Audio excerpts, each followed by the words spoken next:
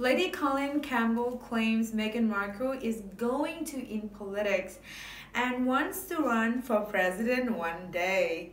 Lady Colin Campbell has said she believes Meghan Markle has made the move into politics and even wants to run for president. Lady Colin Campbell has claimed that Meghan Markle has aspirations to evolve her career into politics and hopes to run for president someday in the future. The 70-year-old author, who wrote the 1992 best-selling biography Diana in Private, The Princess Nobody Knows, first made the revelation to the Mail online, where she said, "I know the Duchess of Sussex has political ambitions, and I've been told that one day she wants to run for president.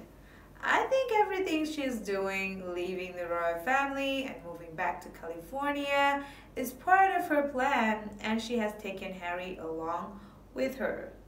Speaking to Holly Willoughby, 96 and 58-year-old Philip Schofield on ITV's This Morning on Tuesday, Lady C reiterated those beliefs as she said, "I did not for one second buy that they would gone to Hollywood for privacy, because they would had far more privacy had they remained in England." She added, "Any fool knows that to be a fact."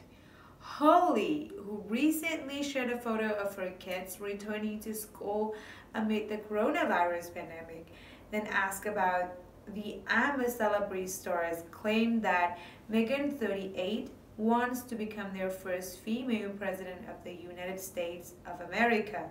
The blonde beauty said, "And you've gone further to say that she may be going to run for a president at some point."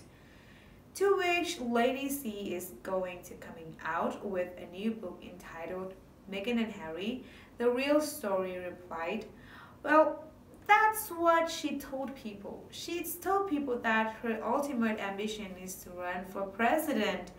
And she announced last week that she's going into politics, notwithstanding the fact that no member of the British royal family is allowed to enter politics. She has leaked to her friends and her favorite journalists that she is going into politics. So she confirmed what I said, but I got it from somebody she instructed," she added.